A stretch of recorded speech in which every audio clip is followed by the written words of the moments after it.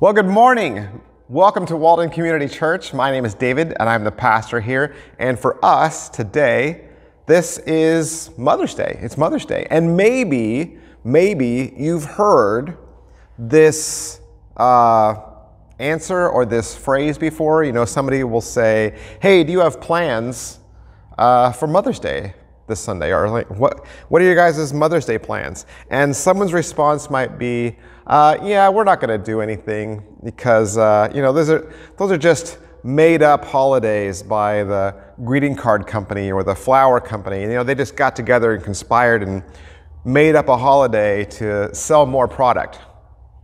You ever heard that before? That the greeting card company got together with the flower company and they just made up a holiday? Here's what's wrong with that statement. It's not true. It's not true. Holidays that we refer to as Hallmark holidays, you know, the ones like Valentine's Day, Mother's Day, Father's Day, Grandparents' Day, National Sons Day, National Daughters Day, Bosses Day, Administrative Professionals Day, Teacher Appreciation Day, Clergy Appreciation Day, which is October 9th, and Graduation Day. You know, there's even a second Valentine's Day, kind of. There's another one. There's a holiday called Sweetest Day, and it's October 15th. It was started back in 1922. It's a day to share romantic deeds, romantic expressions, and to perform acts of charity and acts of kindness.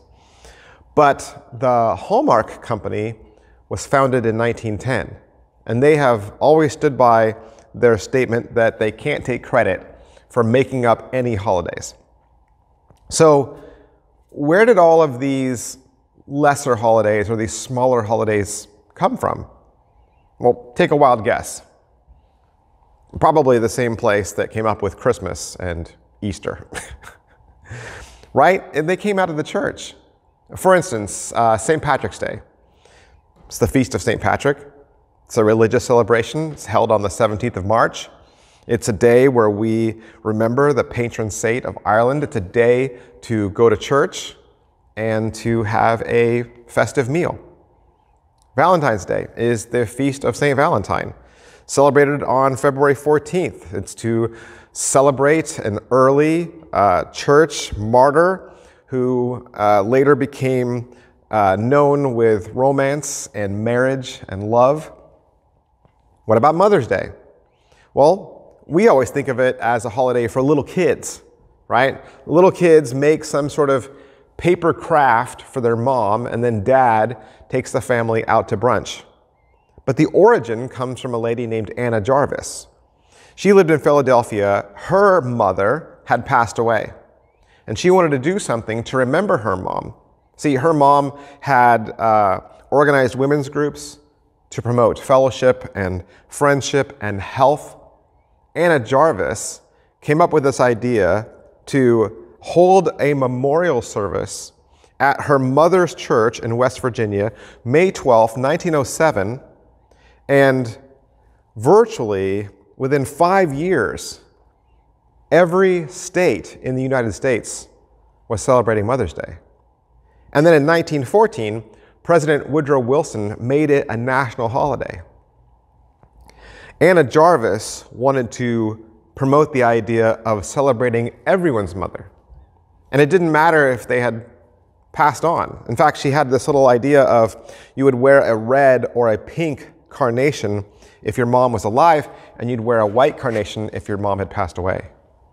Father's Day was founded in Spokane, Washington in 1910 by Sonora Smart Dodd. Her dad was a Civil War veteran. Her dad was a single dad of 6 kids. And she heard a sermon about Anna Jarvis and her mom at Central Methodist Episcopal Church in 1909. And she told her pastor, I want to have a similar holiday for fathers. So I guess it makes sense that the origin of our holy days would be church, right?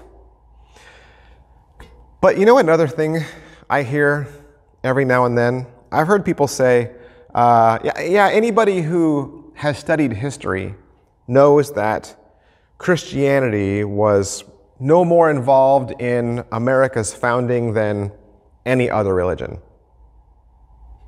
That's also not true. And sadly, this is where our country is arriving on the subject of truth. And we saw this a lot during COVID. The truth doesn't seem to matter anymore. When Jesus was arrested in John 18, he stood before Pilate. Pilate said, "So you are a king?" Jesus answered, "You say that I am a king. For this purpose I was born, and for this purpose I have come into the world, to bear witness to the truth. Everyone who is of the truth listens to my voice." And Pilate said to him, "What is truth?" That's a good question. But it's also a very easy question to answer. And you don't need to be a philosopher or a theologian. You don't even have to be the Son of God to answer it. If you ever have to decide between two choices, and you want to know which one is the truth has no agenda. It just is, right? It just is.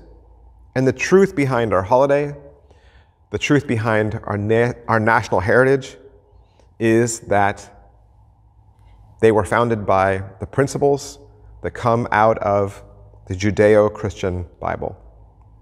And we've always been a biblical nation. It's even printed on our money, right? It's in our Pledge of Allegiance. But would you say that we're a Christian nation?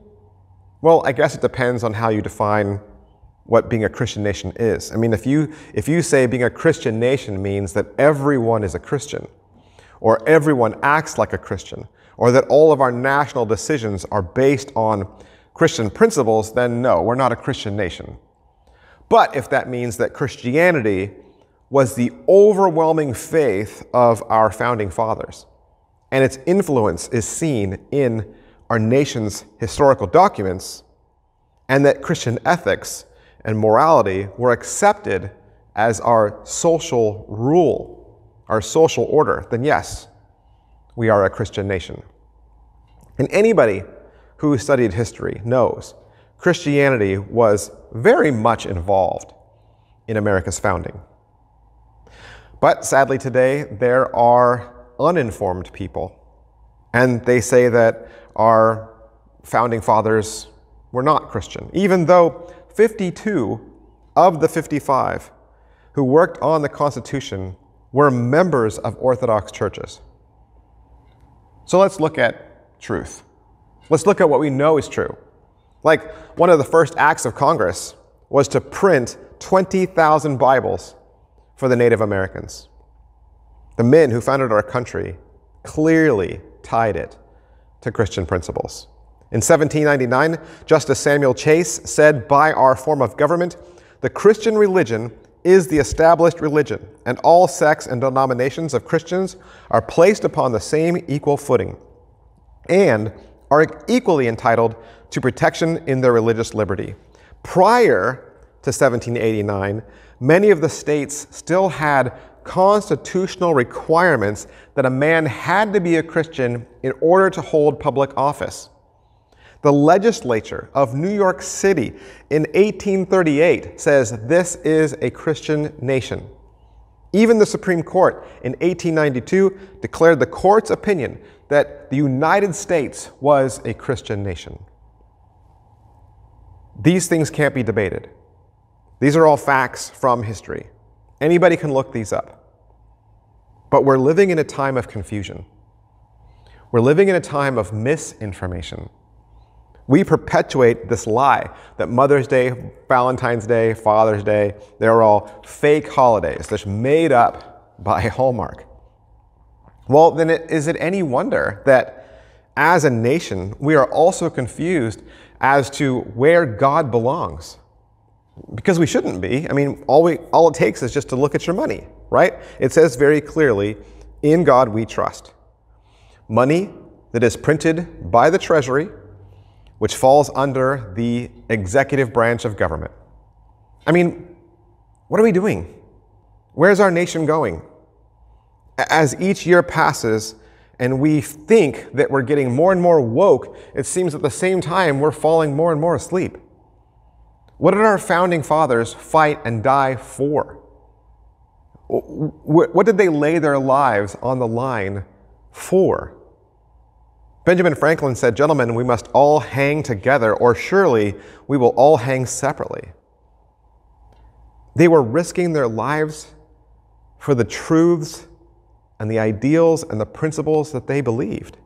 Our country's founders knew that the best way to protect religious liberty was to keep it separated from government. So they created the First Amendment to guarantee the separation of church and state.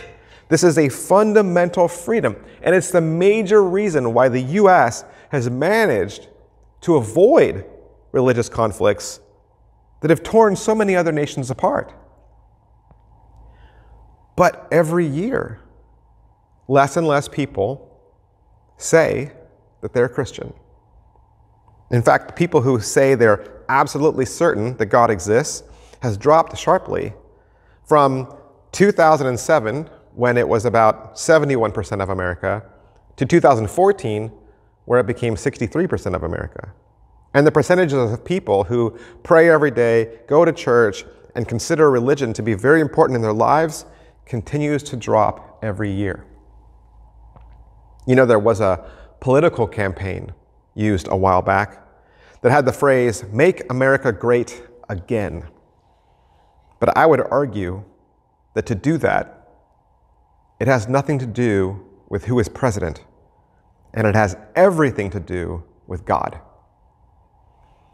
Common sense would tell us that if we were once a great nation, then we should return to the thing that made us great. Now, we studied Matthew 24 and 25, and during the last days, Jesus promises us that darkness will grow, that Christians will be hated, that persecution will grow. So it would make us then ask, well, what can we do? What can we do about this? Can we really make a difference? And Jesus says yes. Jesus says to hang on. He says to persevere. In Matthew 24, he says, "Many false prophets will arise and lead many astray, and because lawlessness will be increased, the love of many will grow cold, but the one who endures to the end will be saved." See, where the hope for America's greatness is here, in the church. The church is America's hope. We have to get involved. We have to get more involved. We have to pray for our country, pray for our leaders, pray for our elections, call our congressmen, stand up for what is right, make a vocal voice against what is evil. The founding fathers gave us a great nation, and they made it very clear that God and Jesus Christ belongs at the front and center of our society. Don't be fooled by so-called enlightened people who think that our holidays were just invented by the greeting card company. The founders knew that when you take God out of something, that something will fall. As Christians, we have to educate ourselves about our national heritage. Psalms 33 says, "Blessed is the nation whose God is the Lord, the people whom he has chosen as his heritage." And look at 2 Chronicles 7:14, and this is where I want to focus for today. It says, "If my people who are called by my name humble themselves and pray and seek my face and turn from their wicked ways, then I will hear from heaven and will forgive their sin and heal their land." There's a lot of things that we can see there. But the first thing is, this is for us, right? This passage is for us. It says, "My people who are called by my name." These are Christians, all right? And what's the first thing he says we have to do? We have to humble ourselves. We have to humble ourselves and admit that we are sinners. This nation has sinned. We have fallen away from being a great nation that was founded on Christian principles. And we could say, well, who's to fault, right? Who's to fault for this? Who's to blame for this? It's other people, right? It's always other people. We're always so quick to say, oh, it's the left, or oh, it's the right. We seem to think that whatever side I'm on is perfect, and it's always my neighbor who is wrong. But the reality is, if the world is becoming less Christian, then it's the Christians who are releasing their grip. They are relaxing. Right? So, if 2 Chronicles says, my people, then this is directed at us. There is no finger to point, but back at ourselves. If your parents leave you a huge inheritance, and you spend it all on fast living, whose fault is it that the blessing is gone? It's yours, right? You say, well, the world is so tempting. The world is just so full of distractions. So, it's still your fault. The Bible says we have to humble ourselves and admit our sin. If we relax our grip, then we can't complain when the flag starts to move to the other side. When you read your Bible and you watch whenever Israel sins, whenever Israel goes too far off course, right? The first thing they always do is repent and pray. 2 Chronicles says, if my people who are called by my name humble themselves and pray. Pray how? It doesn't matter. We need to pray. We need to pray. 1 Thessalonians 5:17 says, pray without ceasing. What does that mean? It means don't stop. Persevere. Earnestly pray. Pray not only for yourselves, pray for your city, pray for your state, pray for your country, pray for your leaders, pray for the decisions that they make. Pray specifically by name for your state representatives. And pray that God gives us strength and courage to stand up for what's right, to stand up for truth. Not just what's politically correct, but what is biblically correct. The Bible says that God's people, Christians, always pray. In fact, can we just let's just make an unwritten rule right now. I mean, it's not in our church constitution, it doesn't have to be, but we can just decide right now, right? That whenever we meet together in any sort of smaller group, we should pray. If we meet for men's breakfast or women's Bible study or small group or a house book club, we should be praying. Whenever we get together, we should pray. 2 Chronicles says, if my people who are called by my name humble themselves and pray and seek my face. We should be seeking him continually. 1 Chronicles 16:11 says, seek the Lord and his strength, seek his presence continually. Jeremiah 29:13 says, you will seek me and find me when you seek me with all your heart. People who love God, people who long for God, seek God. Do you really want what God wants for your life? Do you really want what God wants for your family? Do you really want what God wants for your country? Or do we just want what we want? What's easy? What's fun? Are we being selfish in our desires? Well, look at your schedule. Look at what takes up your time. Look at how much time you spend surfing the internet or watching TV or sitting at soccer practice, and then there's fall ball, and then there's baseball, and then there's football, and then there's elections, and then we're building new roads, and then we're building new stores, and then we're always looking forward to the next thing that's coming out. Guess what? None of that matters. None of it matters. The only thing that matters is that we are seeking God continually, longing for the things that God wants in our lives, seeking his face. And then what's the last part of this verse? It says, if my people who are called by my name humble themselves and pray and seek my face and turn from their wicked ways. In other words, they change direction, right? That's the hardest thing. To change course, to go in the opposite direction of the way you've always gone. I don't know that we can do it, right? Because Jesus promises us that in the last days, it's not going to get better, it's going to get worse. So does that mean that we just give up? No, we can't do that either, because Jesus tells us to persevere. Plus, in John 14:6, Jesus says, I am the truth, I am the way, and I am the life. No one comes to the Father except through me. Jesus told Pilate, I am the truth, and my people listen to my voice. Our nation's forefathers fought and died for quality of life. And they fought and died for truth. And they didn't give up. We can't give up. We need to turn from our indifference. We need to turn away from our tolerance. We tolerate the sin in our life. We tolerate the private sin in our life. True repentance is more than talk. True repentance is more than raising awareness. Repentance means change. It is a changed behavior. 2 Chronicles says we have to change direction if we want to see change in the world. Whether we sin individually, whether we're sinning as a group, whether we're sinning as a nation.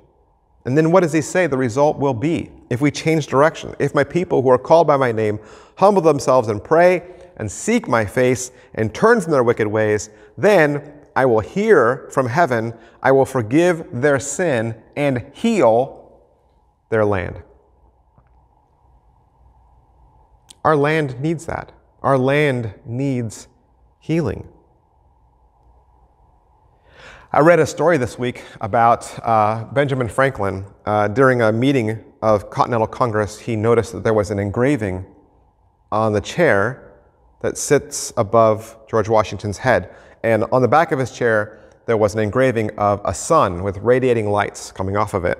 And Franklin wondered, is that a rising sun or a setting sun? And he wrote later, but now at length I have the happiness to know that it is a rising sun and not a setting sun. The sun was not setting on that newly found nation that was born from adversity, born from war. It was a rising sun. And so as you look ahead, down the road of your own life, down the road of your family's life, your nation's future, what is the road that we have to travel?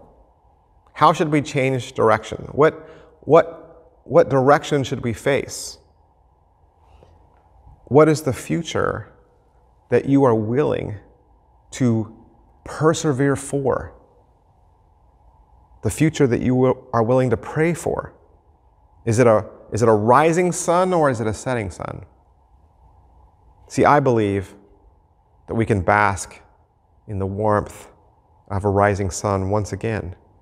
And it begins with us reclaiming our national heritage, reclaiming our Christian narrative.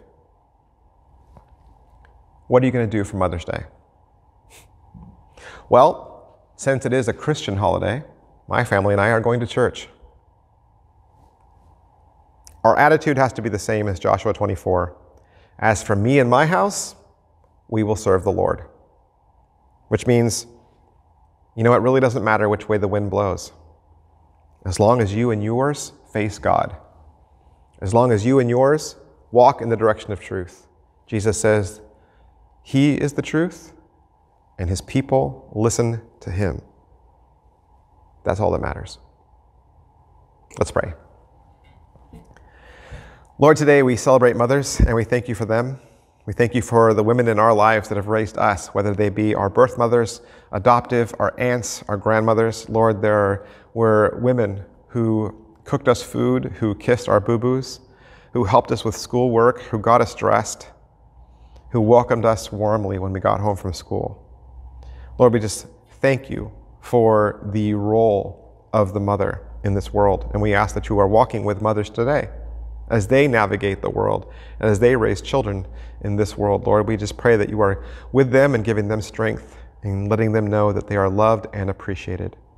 Help us to walk in the way that You would have us go, to turn from our own private sins, to turn from our tolerance of darkness, and to walk towards light, and to walk in the teachings of your Son.